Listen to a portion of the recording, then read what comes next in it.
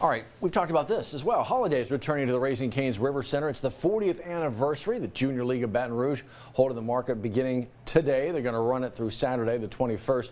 The event, again, kicking off tonight. It's the 40th anniversary party and silent auction. Tomorrow, you got the general shopping and other special events beginning as well. Tickets are required, obviously. They range anywhere from like $15 to $65 if you want some full-on experiences here. You can find the tickets online by going to juniorleaguebr.org.